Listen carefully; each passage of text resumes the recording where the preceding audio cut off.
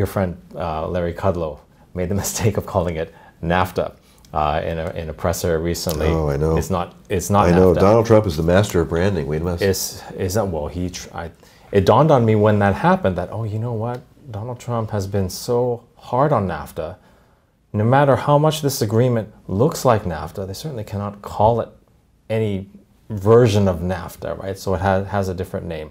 But when I look at that, I see, obviously, on both sides, I see more politics than economics. I see one group being advantaged over another. What treaty was ever negotiated that wasn't politics? So is it about getting votes? Who do you think negotiates treaties? Politicians. Yeah. It's favoring maybe automakers or farmers or whomever at the expense of the people who are not at the table. Is that the way you see it as well? And in practice then, when you talk about the means, these treaties go on for probably thousands of pages, and I'm sure you can find things about them that you don't like or that favor some at the disadvantage of others.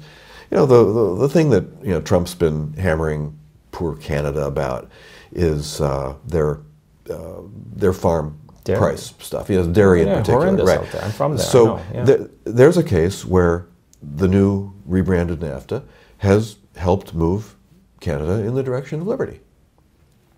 Absolutely. So but there was a name what you think is a part of this that moved in the wrong direction. Well, so that's good, obviously. If you're Canadian and you get access to a higher quality or lower price dairy. If you're a U.S. dairy, that's good.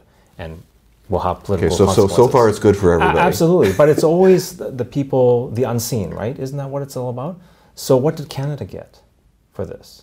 And they must have got something. Well, the Canadian people got higher quality, lower price No, food. but what did they negotiate in terms of, I mean, I don't know all the ins and outs of the deal, but there's always something, right? So we get some concession, they get something, and there's someone who's not at the table who loses out, right? I mean, they got those tariffs to start with somehow, right? So the American consumers of dairy got screwed at some point because of a free or a trade deal. So I'm just saying, I see more politics than sort of the ends, the noble ends that you talk about